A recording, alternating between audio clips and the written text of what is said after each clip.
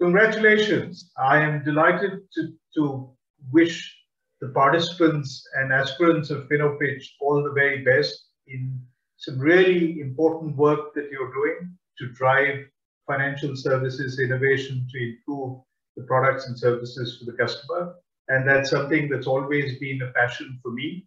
So I'm delighted to see the work that you're doing, and I wish you all the very best with your efforts.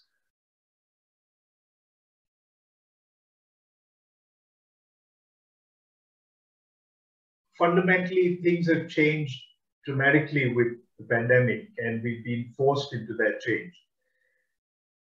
But then there are some financial services companies that have been way better prepared for that change because they had already started down a journey of transformation to become more agile and flexible so that they could serve the customer in multiple ways. And I think those companies that had already started and were well down that path have largely done very well the changes, because one, they've been able to adapt and serve their customers remote because they've created that channel capability and omni-channel capability over a large number of years in advance. I think there are examples where banks that were on the cloud and had a more agile capability were able to respond to government stimulus programs for SMEs, etc., much faster than perhaps their more established players. So I think this has brought about a huge opportunity for startups who are focused on the right things from a customer opportunity perspective, especially with SMEs around the world, and have built the digital and transformation capabilities to be able to access those opportunities that have perhaps not been fulfilled by the larger incumbent players for many years. And I think there's a lot more government support. Again, it varies by market for startups and encouraging these kinds of new fintech initiatives to drive either financial inclusion or SME inclusion and more services and more effective services. So I think it's been a really important point in time that will accelerate digital transformation, but also better financial inclusion, better access for SMEs, and that is essentially critical to the economy. So I think these are great things that have happened despite really difficult circumstances. Companies are accelerating their efforts. Certainly, if I look at the incumbent banks and financial services companies, they are accelerating the efforts in transformation and digital transformation so that the customer can do everything by themselves and it doesn't have to be face-to-face or in a branch location. And I think that's certainly one trend as far as the incumbents are concerned, and that's accelerated even faster.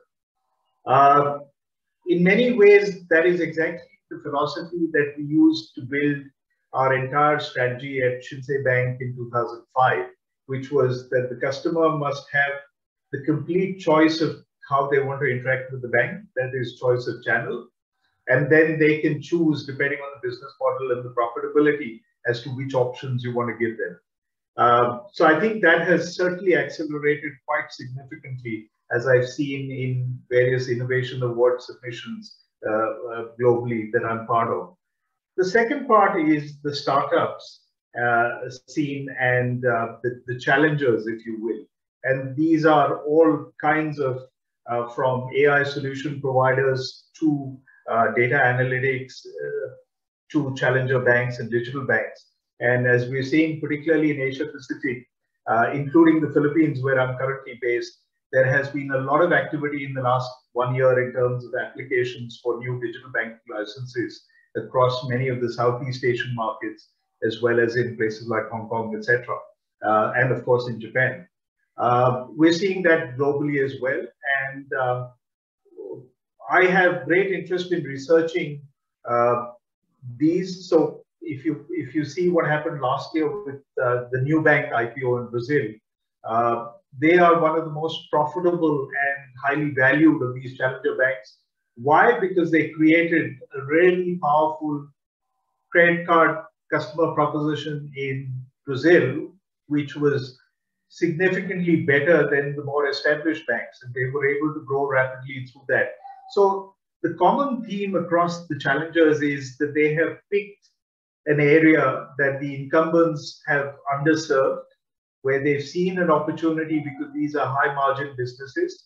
They have gone in with an attractive proposition that gives the client better value and yet makes them enough money in terms of product margins and return on investment.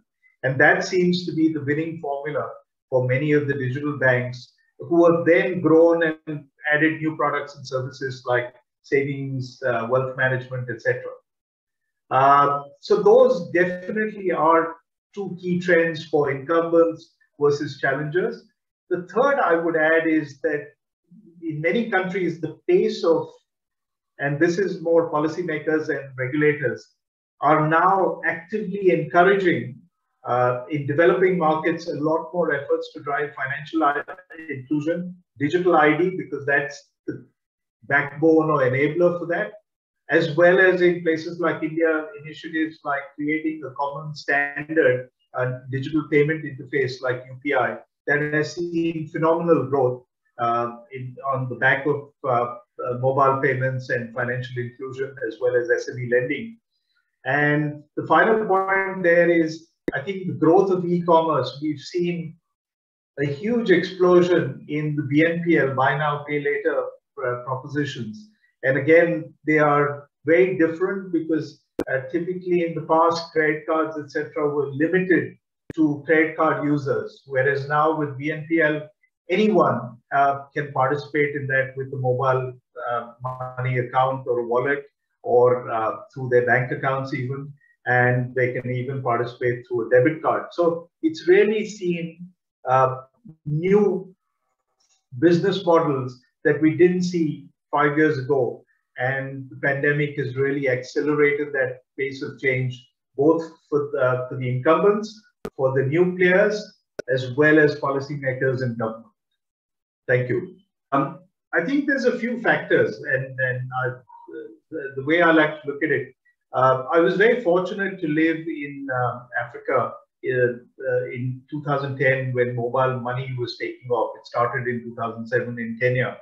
And I think I've firsthand seen the growth of mobile money and how it grew from a small initiative in some of those markets into something that is such an integral part of the economy and even bigger than certainly any of the banking players now in places like Kenya. But then let's use a few examples, and particularly emerging market examples, because I see a common thread. And the common thread is this, that where the innovations like M-Pesa or Alipay or WeChat or Paytm and UPI and mobile money growth in India, as three examples, all of them are based on someone creating an innovation for a huge need that was unmet by the traditional banking sector. So, for instance, Africa has the lowest banking penetration rates, sub-Saharan Africa. And as you mentioned, the mobile phone is something that almost everyone has. And today, almost half the world has a smartphone. So in 2010, by just texting money, if you could safely move money from someone working in Nairobi to their parents back in the villages or their family back in the villages, that met a huge need because there was no other way to do it or no reliable way to do it. If you look at the growth of Ant Financial and Group now, or Alipay, it started with the need for how to move money safely between buyer and seller. But then I think it really took off when they started lending to SMEs, micro SMEs, household businesses, etc., that had no formal access to the formal banking system to grow their business. So if you wanted to start up a business sitting at home, no bank would give you a loan. But once you were on the platform with the e-commerce platform and they knew that you were selling and they could see that data and your payment information, that created enough history to be able to start getting a micro loan and then increasing that as your business grows over time. Whether it's Paytm, which IPO'd recently in India, their growth in the merchant business has been way faster than anyone else. And on the back of those million-odd merchants that they've signed up in the last 12 months, they're lending to many of those because they see the payment cash flows, etc. So these are things that the traditional banking system could never have addressed, because traditional bankers never did that kind of business or had access to that kind of data. And then the final point, I think, is a really important one, is that in various countries, the regulators have been actively supporting and promoting that, both with regulation, with funding, and a whole bunch of initiatives to drive that growth. So I think you're right. The way innovation is happening is different in many markets. The common themes I see is that the most successful innovations start with a real need. There is a real need for the consumer, the economy, and it's sizable. And these innovators have been very quick, clever, and focused on responding to that need and creating suitable propositions that have been delivered with technology through a phone and by using the cloud as a backend, analytics, and all of that capability to be able to do it. And where regulators have been supportive, they have played the role as a catalyst to further drive it. And then if you look at the challenger banks, again, varies by each market, but most of the successful, profitable challenger banks have taken an established product category, be it credit cards, be it personal lending, have offered a much better proposition to clients because they've used technology and they don't have the legacy to make it simpler, faster, more efficient, and more customer friendly. And they have built very successful businesses. So whether you look at Nubank, whether you look at Tinkoff in Russia, whether you look at banks like the Starling Bank, which has adapted really quickly during this period, I could go on. There are many other examples, including, as we talked about, Sony Bank and what they're doing in Japan. So all of these have a common pattern, that they've really focused on a customer need, created something really attractive for clients, and used technology to deliver it far more efficiently than anyone else. Thank you.